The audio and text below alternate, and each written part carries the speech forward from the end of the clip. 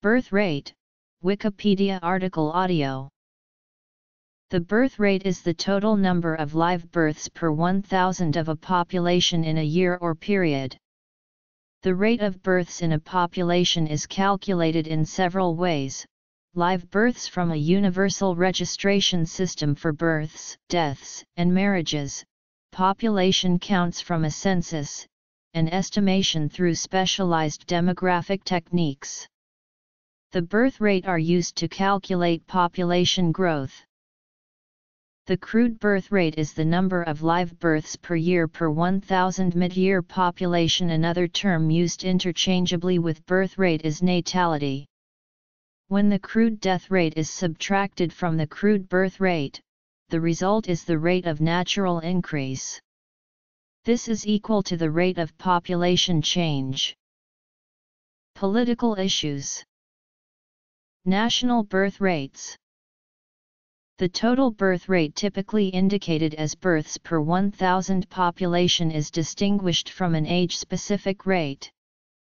The first known use of the term birth rate in English occurred in 1859. The average global birth rate is 18.5 births per 1,000 total population in 2016. The death rate is 7.8 per 1,000 per year. The RNI is thus 1.06%. In 2012, the average global birth rate was 19.611 according to the World Bank and 19.15 births per 1,000 total population according to the CIA, compared to 20.09 per 1,000 total population in 2007. The 2016 average of 18.6 births per 1,000 total population is estimated to be about 4.3 births/second or about 256 births/minute for the world. The birth rate is an issue of concern and policy for national governments. Some seek to increase the birth rate with financial incentives or provision of support services to new mothers. Conversely, other countries have policies to reduce the birth rate. Policies to increase the crude birth rate are known as pronatalist policies, and policies to reduce the crude birth rate are known as antinatalist policies. Measures such as improved information on birth control and its availability have achieved similar results in countries such as Iran. There has also been discussion on whether bringing women into the forefront of development initiatives will lead to a decline in birth rates. In some countries, government policies have focused on reducing birth rates by improving women's rights, sexual and reproductive health. Typically, high birth rates are associated with health problems, low life expectancy, low living standards, low social status for women and low educational levels. Demographic transition theory postulates that as a country undergoes economic development and social change, its population growth declines, with birth rates serving as an indicator. Sub-Saharan Africa.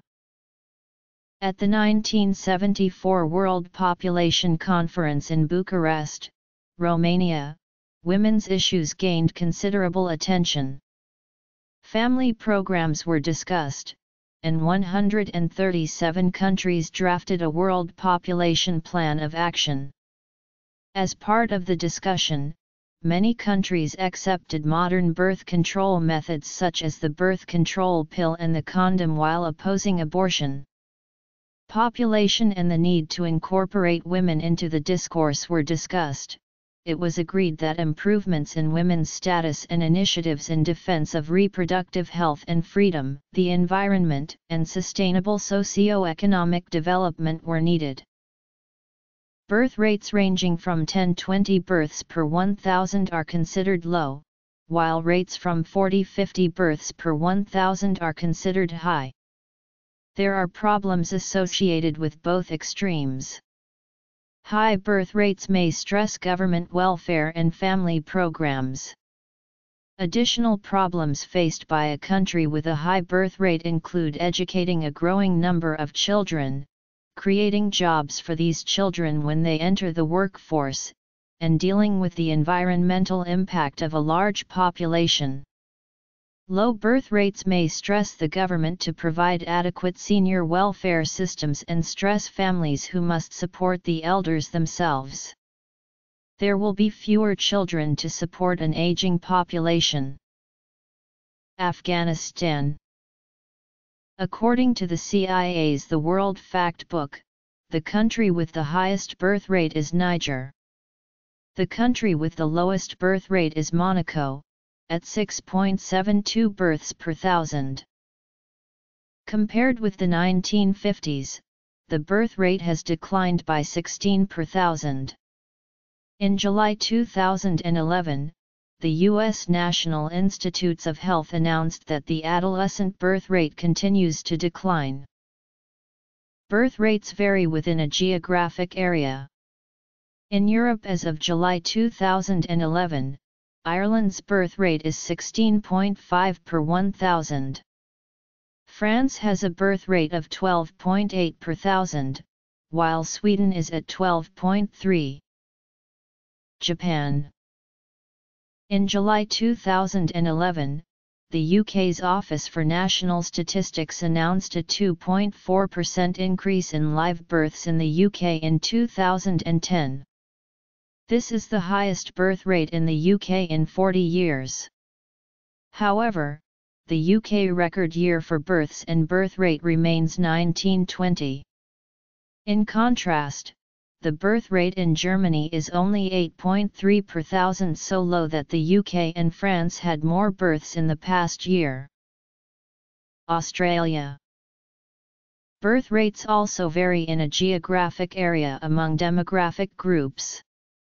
For example, in April 2011 the U.S. Centers for Disease Control and Prevention announced that the birth rate for women over age 40 in the U.S. rose between 2007 and 2009 and fell in every other age group during the same period.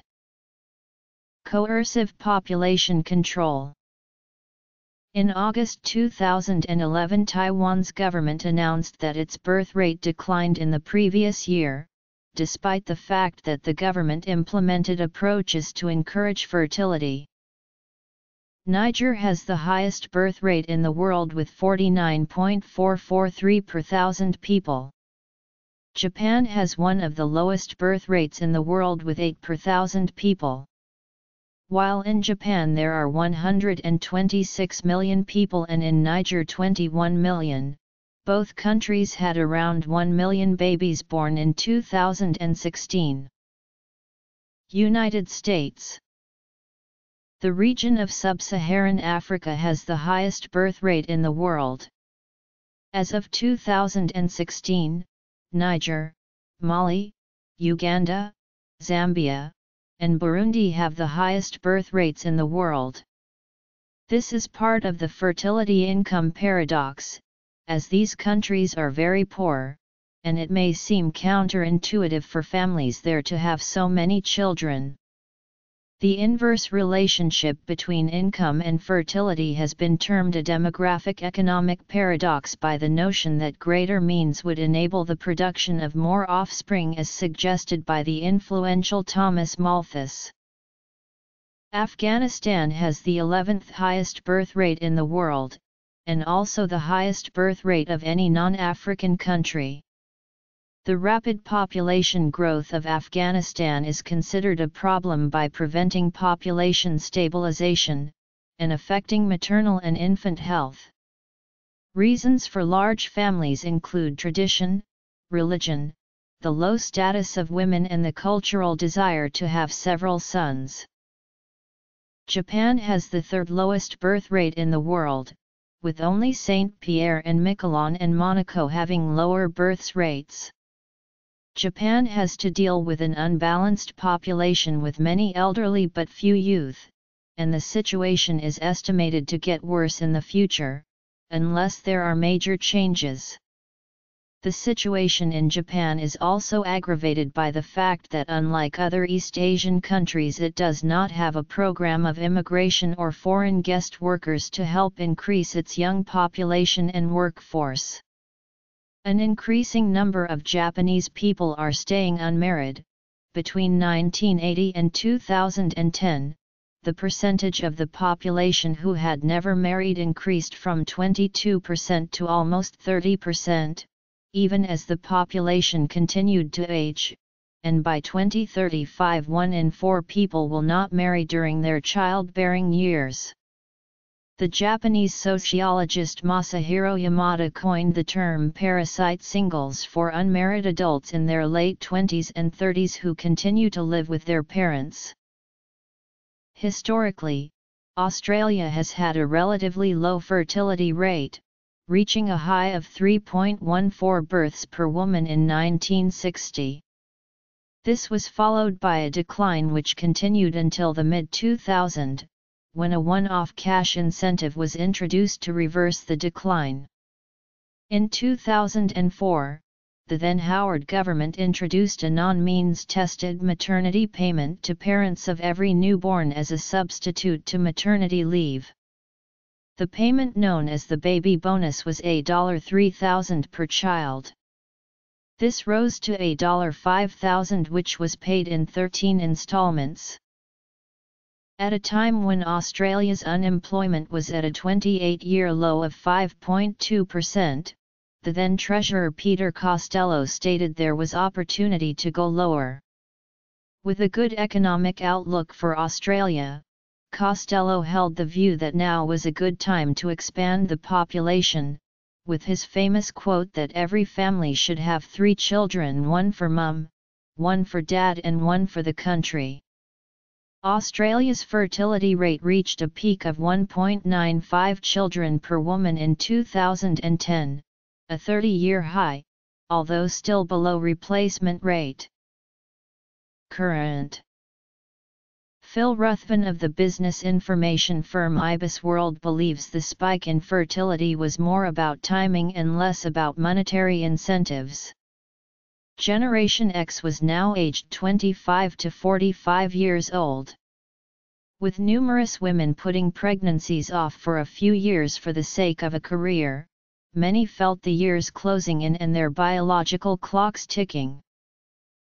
Illicit drugs. On March 1, 2014, the baby bonus was replaced with Family Tax Benefit A. By then the baby bonus had left its legacy on Australia. CIA World Factbook Birth Rate List by Rank. In 2016, Australia's fertility rate has only decreased slightly to 1.91 children per woman. In the 20th century, several authoritarian governments have sought either to increase or to decrease the births rates, often through forceful intervention. One of the most notorious natalist policies is that which occurred in communist Romania in the period of 1967 to 1990 during communist leader Nicolae Ceausescu, who adopted a very aggressive natalist policy which included outlawing abortion and contraception, routine pregnancy tests for women, taxes on childlessness, and legal discrimination against childless people. This period has later been depicted in movies and documentaries. These policies temporarily increased birth rates for a few years, but this was followed by a later decline due to an increased use of illegal abortion. Ceausescu's policy resulted in over 9,000 women who died due to illegal abortions, large numbers of children put into Romanian orphanages by parents who couldn't cope with raising them, street children in the 1990s, and overcrowding in homes and schools.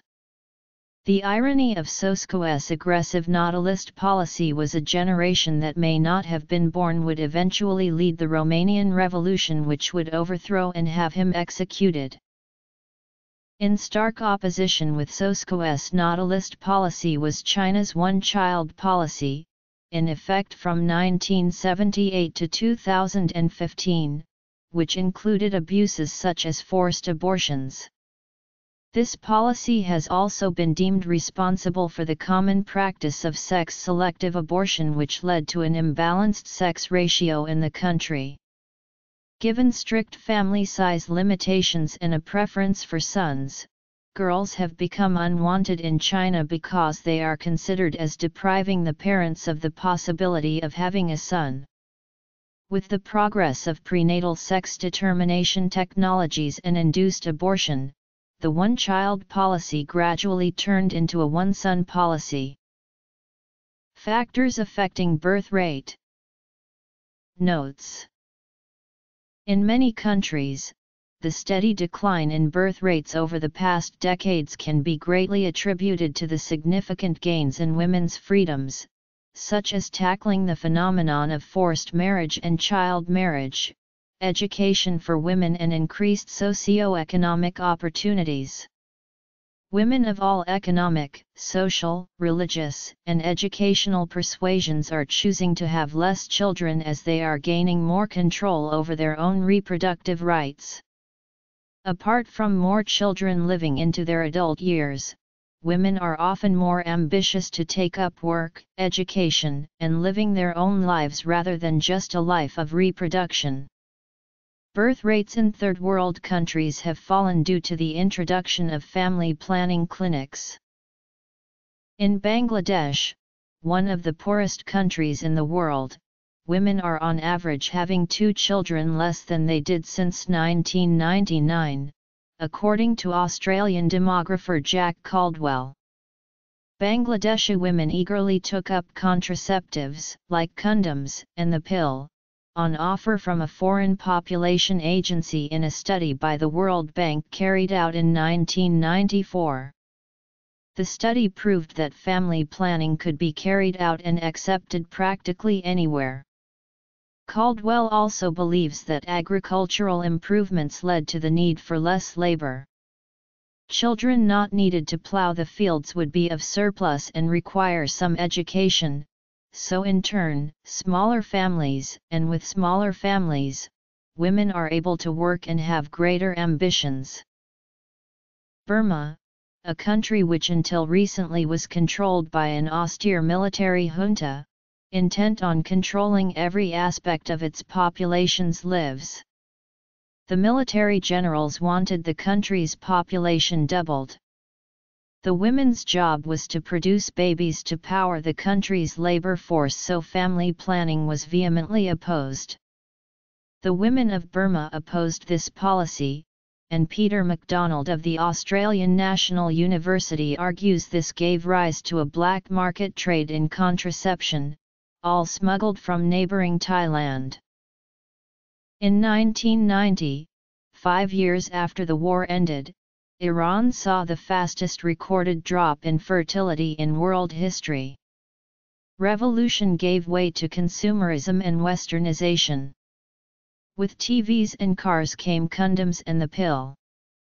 A generation of women expected to produce soldiers in the fight against Iraq was met by the next generation of women who had a choice to enjoy some newfound luxuries. In the years during the Iran-Iraq War, the women of Iran averaged about 8 children each, a ratio the hardline Islamic President Mahmoud Ahmadinejad wanted to revive. As of 2010, the birth rate of Iran is 1.7 babies per woman. Some may say this is a triumph of Western values, which give women more freedoms, over an Islamic-ruled state. Islam clerics are having less influence over women in other Muslim countries also. In the past 30 years, Turkey's fertility rate of children per woman has dropped from 4.07 to 2.08. Tunisia has dropped from 4.82 to 2.14 and Morocco from 5.4 to 2.52 children per woman. Latin America, of predominantly Catholic faith, has seen the same trends in falling fertility rates. Brazilian women are having half the children they were 25 years ago with a rate of 2.2 children per woman. The Vatican is having less influence over women in other hardline Catholic countries also. Mexico, El Salvador, Ecuador, Nicaragua, Colombia, Venezuela, and Peru have all seen significant drops in fertility in the same period, all going from over 6 to less than 3 children per woman. 40% of married Brazilian women are choosing to get sterilized after having children, but this may be a compromise as it is only one confession of sin to the Church. Some may say this is a triumph of Western values, which give women more freedoms, over a Catholic state. According to U.S. federal government data released in March 2011, births fell 4% from 2007 to 2009. Births have declined for 3 consecutive years, and are now 7% below the 2007 peak. This drop has continued through 2010, according to data released by the U.S. National Center for Health Statistics in June 2011. Experts have suggested that this decline is a reflection of unfavorable economic conditions. The connection between birth rate and economic conditions stems from the fact that U.S. birth rates have fallen to levels comparable to those during the Great Depression during the 1930s. A state-level look at fertility, based on a report published by the Pew Research Center in October 2011, points out the strong correlation between lower birth rates and economic distress.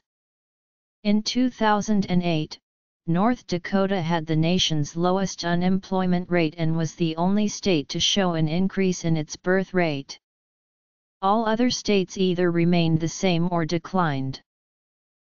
The research center's study also found evidence of a correlation between economic difficulties and fertility decline by race and ethnicity. Hispanics have experienced the largest fertility decline, particularly compared to Caucasians. In 2008-2009 the birth rate declined 5.9% for Hispanic women, 2.4% for African American women and 1.6% for white women. The relatively large birth rate declines among Hispanics mirror their relatively large economic declines, in terms of jobs and wealth. According to the statistics using the data from National Center for Health Statistics and U.S. Census Bureau, from 2007 to 2008, the employment rate among Hispanics declined by 1.6 percentage points, compared with declines of 0.7 points for whites. The unemployment rate shows a similar pattern. Unemployment among Hispanics increased 2.0 percentage points from 2007 to 2008, while for whites the increase was 0.9 percentage points. A recent report from the Pew Hispanic Center revealed that Hispanics have also been the biggest losers in terms of wealth since the beginning of the recession, with Hispanic households losing 66% of their median wealth from 2005 to 2009. In comparison, Black households lost 53% of their median wealth and white households lost only 16%. In fact, Hispanics, who have been hit the hardest in terms of employment and wealth, have also experienced the largest fertility declines since the onset of the recession because the birth rate declines of Hispanic women is the highest while comparing to the white women. Since the unemployment rate has been increasing, the birth rate decline has been decreasing. Other factors make it difficult to determine how much economic change affect fertility. Research suggests that much of the fertility decline during an economic downturn is a postponement of childbearing, not a decision to have fewer children. People plan to catch up to their plans of bearing children when economic conditions improve. Younger women are more likely than older women to postpone pregnancy due to economic factors, since they have more years of fertility remaining. In 2013, teenage birth rates in the U.S. were at the lowest level in U.S. history. Teen birth rates in the U.S. have decreased from 1991 through 2012. The other aberration from this otherwise steady decline in teen birth rates is the 6% decrease in birth rates for 15 to 19-year-olds between 2008 and 2009. Despite the decrease, U.S. teen birth rates remain higher than those in other developed nations. Racial differences affect teen birth and pregnancy rates. American Indian/Alaska Native, Hispanic, and non-Hispanic Black teen pregnancy rates are more than double the non-Hispanic white teenage birth rate. States strict in enforcing child support have up to 20% fewer unmarried births than states that are lax about getting unmarried dads to pay, the researchers found. Moreover, according to the results, if all 50 states in the United States had done at least as well in their enforcement efforts as the state ranked fifth from the top, that would have led to a 20% reduction in out-of-wedlock births. The United States population growth is at an historical low level as the United States' current birth rates are the lowest ever recorded. The low birth rates in the contemporary United States can possibly be ascribed to the recession, which led women to postpone having children and fewer immigrants coming to the U.S. The current U.S. birth rates are not high enough to maintain the size of the U.S. population, according to The Economist. Sigmund Freud introduced theories which concerned aspects of the human libido being responsible for sex drive. In the United States, amphetamines such as methamphetamine have attributes that greatly reduce one's sexual interests, which may or may not have effects on birth rate. Opioid usage has resulted in an 80% increase of biological damage in Denver, Colorado, as the vast majority of these newborn Americans are born addicted to these substances and suffer opioid withdrawals upon entering the world. There are many factors that interact in complex ways, influencing the birth rate of a population. Developed countries have a lower birth rate than underdeveloped countries. A parent's number of children strongly correlates with the number of children that each person in the next generation will eventually have. Factors generally associated with increased fertility include religiosity, intention to have children, and maternal support. Factors generally associated with decreased fertility include wealth, education, female labor participation, urban residence, intelligence, increased female age and increased male age. Many of these factors, however, are not universal, and differ by region and social class. For instance, at a global level, religion is correlated with increased fertility, but in the West less so. Scandinavian countries and France are among the least religious in the EU, but have the highest TFR, while the opposite is true about Portugal, Greece, Cyprus, Poland, and Spain. Reproductive health can also affect the birth rate, as untreated infections can lead to fertility problems, as can be seen in the infertility belt, a region that stretches across Central Africa from the United Republic of Tanzania in the east to Gabon in the west, and which has a lower fertility than other African regions.